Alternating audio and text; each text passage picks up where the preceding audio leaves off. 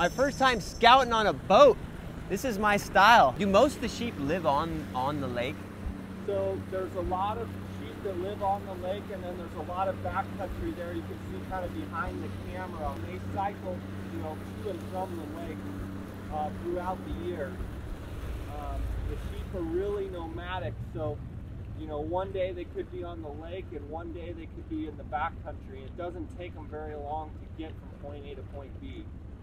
I imagine they're more water sensitive here than what I'm used to with sheep in Colorado. So in the summer, for sure, when it's really hot in May and June before the monsoon season, there's a lot of sheep on the lake. And as they rut in July and August, so even though it's like 110 out, they are more susceptible to being on the lake because that's where the water, because they're running the ewes around, and they just be, activity. Where they can get some water.